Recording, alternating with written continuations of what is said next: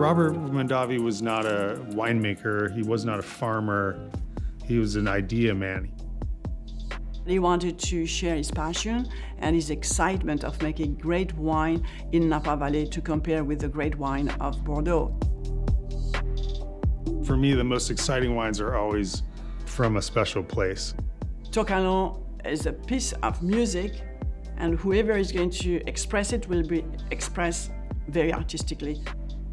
Farming 100 years ago was organic because people hadn't thought about how to fertilize, quote unquote, more efficiently and more effectively, or control weeds and pests. I think the thinking now is we don't need to have a sterile environment in the vineyard. We want a place that's full of life. It doesn't have to be completely controlled.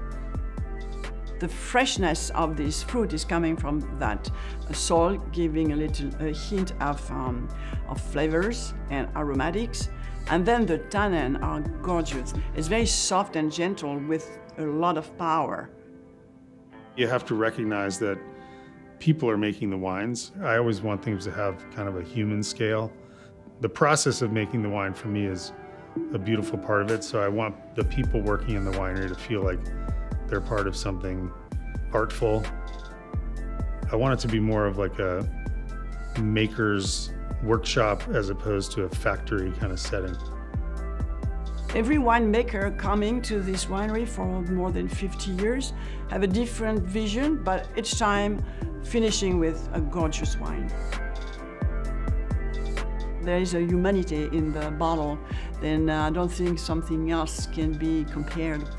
Each generation is able to pass that passion to the new generation. The strong passion of Mr. Mondavi and his vision will be forever.